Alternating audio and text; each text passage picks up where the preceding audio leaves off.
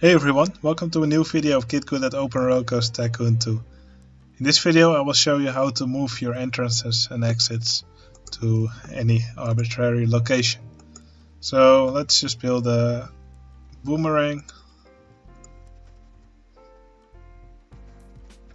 and let's put it in test mode. Now the entrance and exit are here. Normally you can always move the entrance and exit along the station. But in OpenRCT2 you can really move them anywhere you want. So for example, let's just take this exit. To move it, we go into Tile Inspector. We select the exit. It's shown as entrance here, but then you see the entrance type is right exit.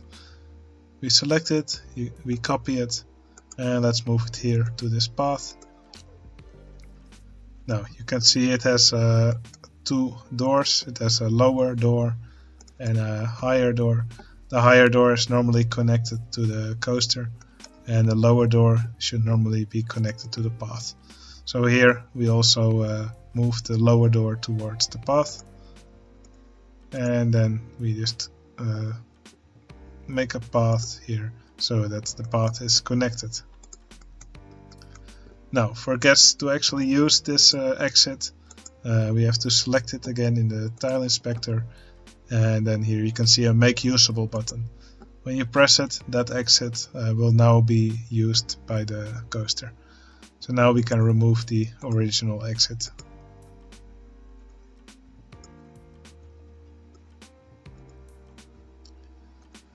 The mechanics and guests will now use this right exit. We can do the same for the right entrance. We just select it in Tile Inspector, we copy it, and then we can paste it here. Again, the lower door we will connect to the path.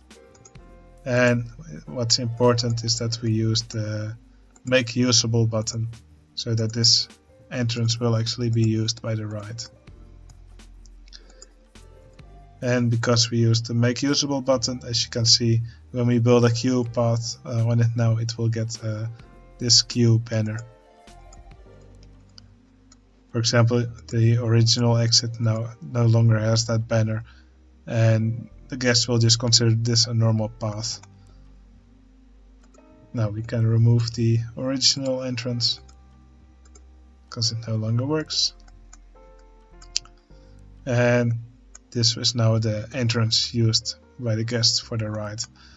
You may see some graphical glitches here on the banner on top of the entrance. That's a side effect of moving the entrance. I'm not sure if anything can be done about it, but I usually make entrance and exits invisible anyway, so for me it's usually not that much of an issue. Now let's open the ride and let's see what happens when our guests enter the ride. So let's put some guests in the park.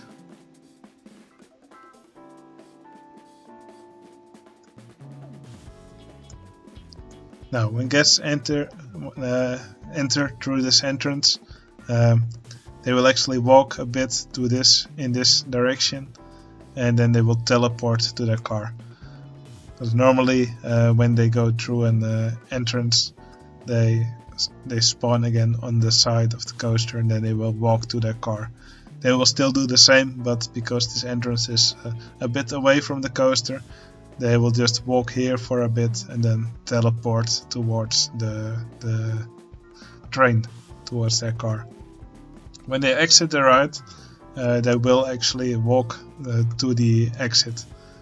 So if it's really far away, it may take a while for the guests to have actually exited the ride.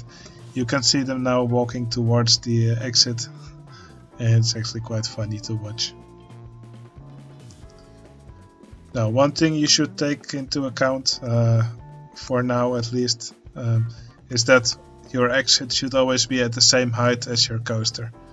If the entrance is lower, the guests will just walk towards in the direction of the exit, and then they will just fall down. And if the exit is higher than the coaster, they will just walk to the point under the exit. So yeah, this may be something that will be tackled later in OpenRCT2 2. But for now, just keep in mind to place your exit at the same height as your coaster. For the entrance, it should work like normal if you place the entrance higher or lower than your coaster. Anyway, I hope this will be useful for you at some point. Sometimes, especially for when you are shoestringing your coasters, then especially then moving your entrances and exits can be very useful. Alright, that was it for this video, and I hope to see you again in the next one. See you later.